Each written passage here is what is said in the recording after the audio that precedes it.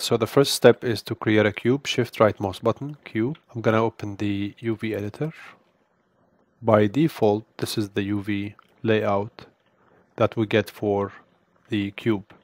If you hit Alt B, it would change the background of the interface as well as the background of the UV editor.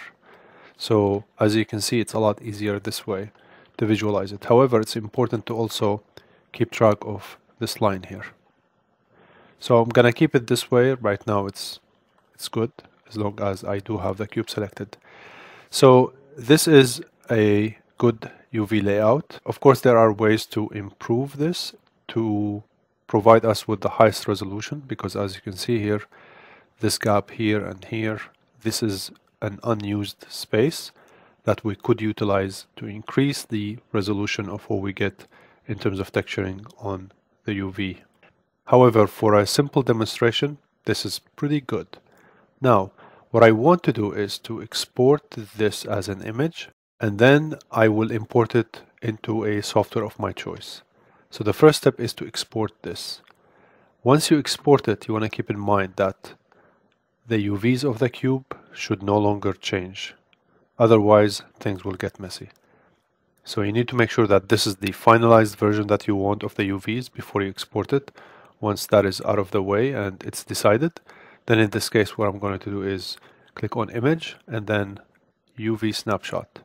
Then I'll go here and define the resolution. I'll go all the way to 8K and it would adjust the other slider along with the first one.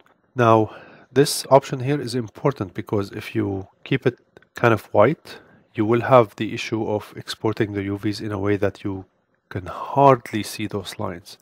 So if you make it a little bit dark,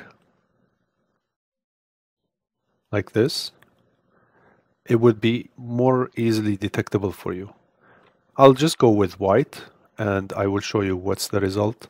It's no big deal as long as you're fully aware of what the UV looks like, but for complex things, you might want to choose a color that is very helpful. Either way, you can invert the colors in your software if you like. So I'm going to click on browse and save it where I want it to be saved.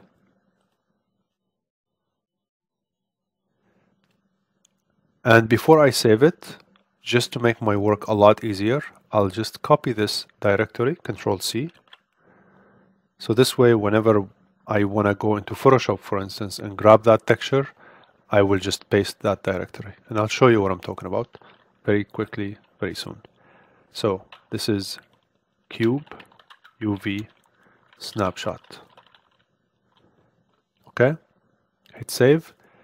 Before you click save and apply and close whatever you choose, you want to make sure that you choose the format that works for you. If you click on JPEG, that's going to embed things together and that's not ideal.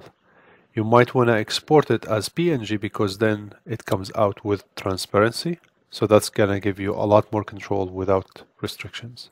So PNG and then apply and close. Takes a little bit of time, especially when you go 8K.